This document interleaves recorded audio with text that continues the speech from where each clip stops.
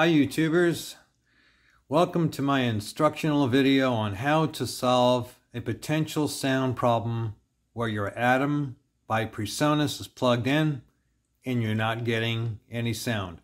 Now I'm showing you my ATOM on the opening screen so that you get an idea as to what it looks like when it's not fired up or connected with Studio One.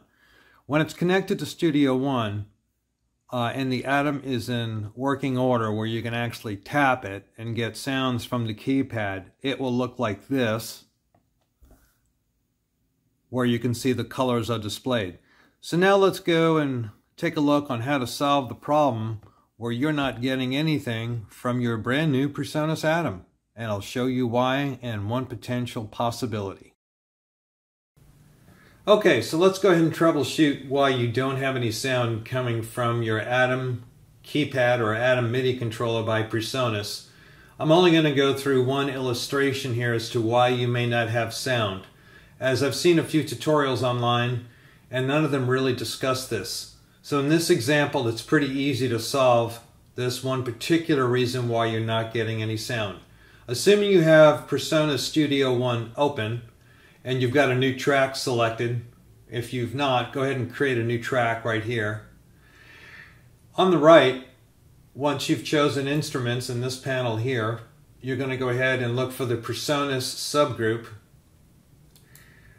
And I'm assuming at this point you've also downloaded the sound pack for your ATOM MIDI controller, and I'll show you that in just a second.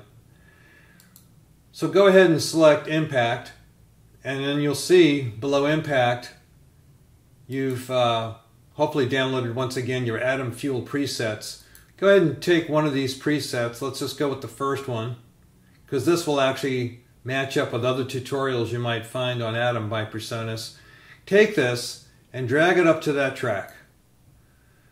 And in this case, I'm going to load it fresh. You may not get this message, so just if you don't get this, that's fine. If you get this, that means there's something already in this track. Just go ahead and load it up. So Impact loads, and you'll see the keypads here, which should ideally match up with your ATOM MIDI controller. Now let's see why you don't have any sound. This is pretty simple to solve. In my case, I've got 3 MIDI controllers. I've got a Roland FP9, an Arturia Keylab 61 MK2 MIDI keyboard, 61 keys, and ATOM. But know where the check mark is. You want to make sure that this is on ATOM. Now that's not the end of it. Look over here to the left where it says none. Make sure that in your case yours also says ATOM. Once this and this show ATOM, you should be good to go. Let's give it a test. Now I'm going to tap, that was with the mouse, I'm going to actually tap my ATOM controller, which in my case, and hopefully in your case, should now show all colored keypads. The top row should be purple.